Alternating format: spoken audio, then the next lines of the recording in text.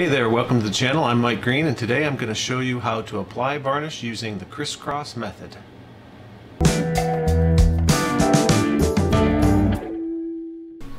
We use a lot of foam rollers and foam brushes instead of the Badger brushes. The Badger brushes can be expensive, and when we're doing multiple boats, we like to cut down on costs. After I sand and Scotch-Brite, I take a vacuum and vacuum the area really well.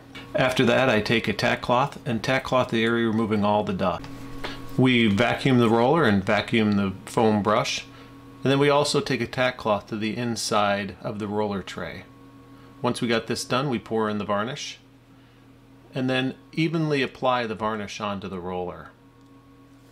Apply the varnish in a crisscross method shown here, going across the area first and then down at an angle, across the area lower, up at an angle, and then even out that roller all the way through over the surface, back and forth. Now you've got a nice even coat. Use your foam brush and go over the varnish that you just applied, not pushing too hard so it doesn't soak up all the varnish into the brush. Also, it's a good idea to turn your brush every stroke, that way it doesn't load up the brush too much. If it does load up the brush, that's a pretty easy fix. Take your roller, take your brush into the tray, and roll over the top of the foam brush. You want to leave the area to dry for at least 24 hours before applying again.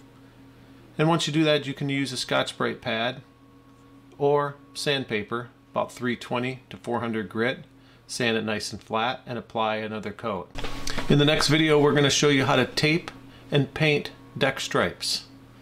So stay tuned, and we'll see you back here. If this video was helpful, hit the like button, and for more videos, hit the subscribe button. Thanks a lot. We'll see you soon.